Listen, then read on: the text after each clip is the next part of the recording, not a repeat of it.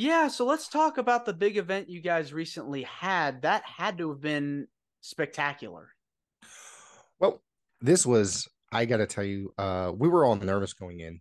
You know, this was a juvenile diabetes benefit. A friend of mine, Cesar Vasquez, and his family started this nonprofit organization called United by One, which coincides with the JDRF, juvenile diabetes awareness and stuff. So, um, they had this idea, this big idea. They're going to bring in every company in Connecticut, which is where we're from, and there was one from New York that was actually involved.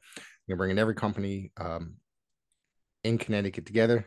Some companies declined to be involved for reasons that I cannot disclose here, but I'm going to be honest with you. Everybody put in their legwork. Everybody put in the promotion. We had guys from each company.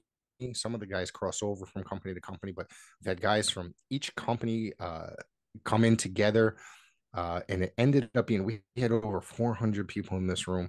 A lot of money was raised to donate to the cause. We had Fuego del Sol there. We had Sunny Kiss there. Every match delivered, I got to tell you, and it was just a huge, wild success. I know Caesar, the organizer of the event, and Harry Davila, who runs Blood, Sweat, and Tears Wrestling here.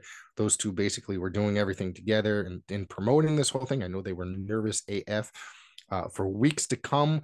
Day of the show, you could definitely tell. But once those doors opened and that room was filled up with over 400 people, we knew that this thing was a gigantic success, and there was just an amazing night of professional wrestling for a very good cause.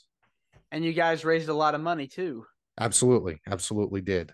So I don't know the exact amount, but I know they definitely did. We had raffles, we had the children involved in a lot of stuff. You know, I brought my kids with me. They sat there. We had gimmick table set up. I did commentary for a few of the matches. Each company that was involved had their own commentators, and I worked for two of the companies, so I got a couple matches on it. It was quite enjoyable. I had a Yeah. blast, and I think everybody in that room had a blast. That's so amazing that you got to do that. What is Yeah. it about what is it about giving back to your community that gives you the most joy? I mean, you got to make these people happy, right? They'll make you happy. I like seeing people happy. I don't like seeing misery. And one of the thing about professional wrestling is it brings people together.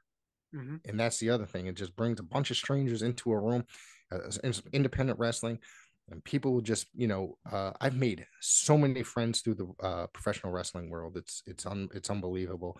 So all these people just become a big part of your life. The wrestling community is just an amazing place, I think.